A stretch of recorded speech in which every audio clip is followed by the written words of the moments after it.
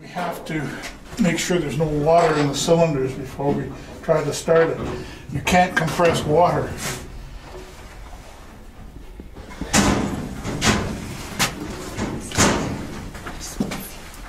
Yep.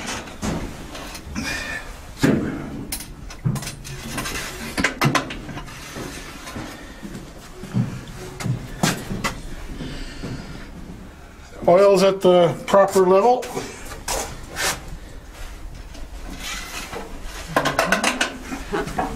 Okay, clear, Jim? Nope. Clear.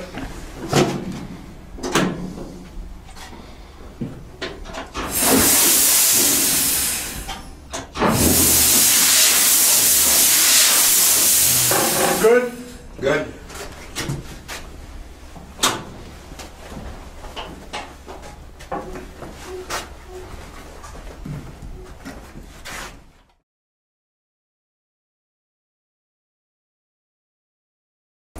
It's a 567B V16, 567 cubic inches per cylinder, producing approximately 1,500 horsepower. I'm not exactly sure what the RPMs are. Full RPMs, I believe, are about 575. I think at an idle it's around about 150, 200. We're just about ready to fire it up.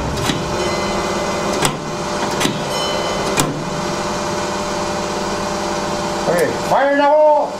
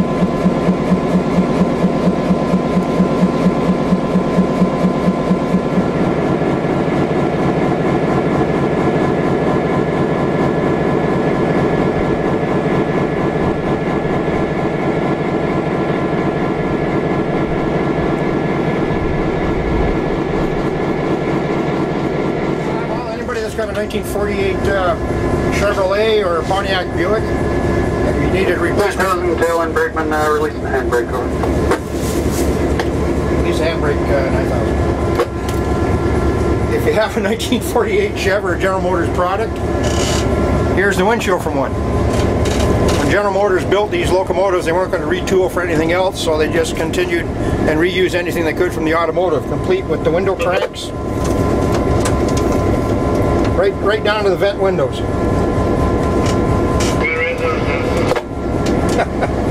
It was all to save money in mass production. I don't know a whole lot of history about her. I do know that in ⁴ she was built as a General Motors demonstrator. Herself 9000, a B unit 9003, and another A unit 9002. They were demonstrated on CN and CP. CP didn't think much of the F3s. CN thought it was the wave of the future, so they purchased this particular unit,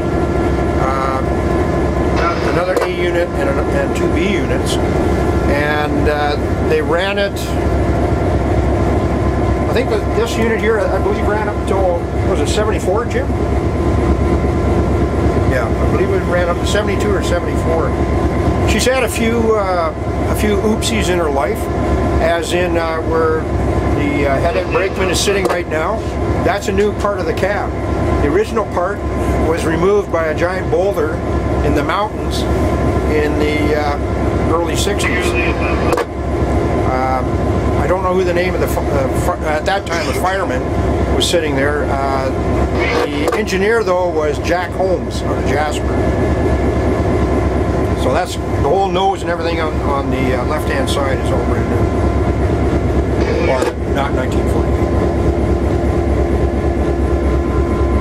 When we got it, it was just a rust bucket. She was rusted out of the side panels, the floor was gone, the door was gone.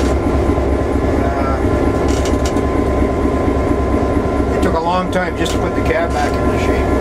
She was painted at that time a battleship gray, which became a standard Canadian national color in the mid 70s, and we cleaned it all up again and went back to the original green, which is how she came out of General Motors.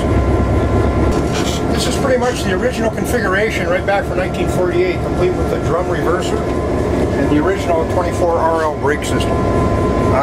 Very few left in this type of condition anymore. Right back from GM in 48. It's a pretty simplistic instrument panel. You got your DC jack. 9000 tail and brakeman, set up the brakes please, over. 9000, setting up the brakes. Sorry.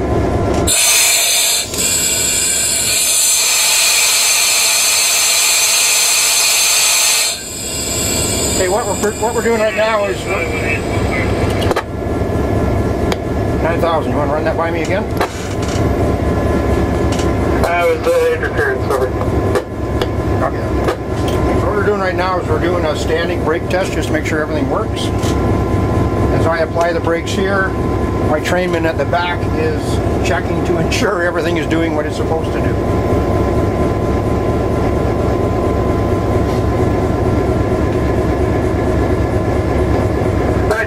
Tail and brakeman, hey, release the brakes, over.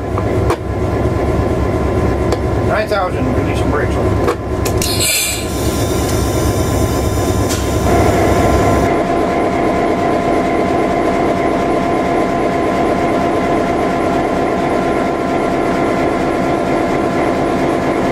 Brake control, 9000 pulling into the over. If I open this thing, I have to freeze.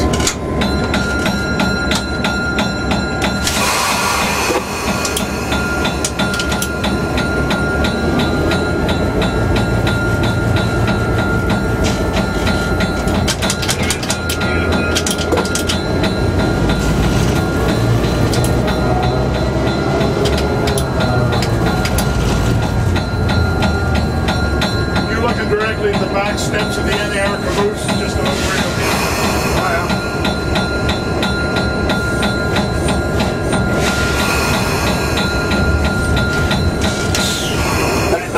Tail and brake, one tire, over. One car.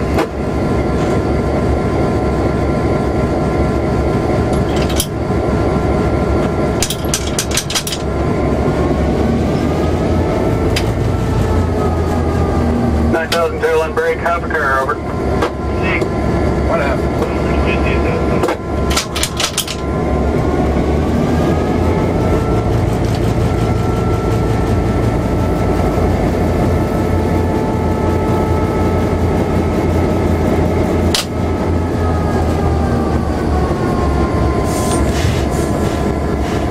9000 tail end, that'll do.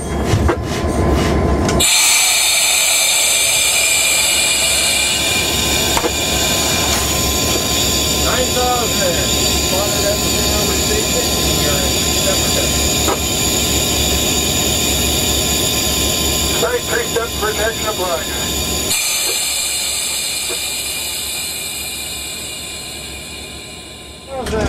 Everything's all loaded. I'm going to get her going and we'll go down to end of traffic. Tail end record. Hey.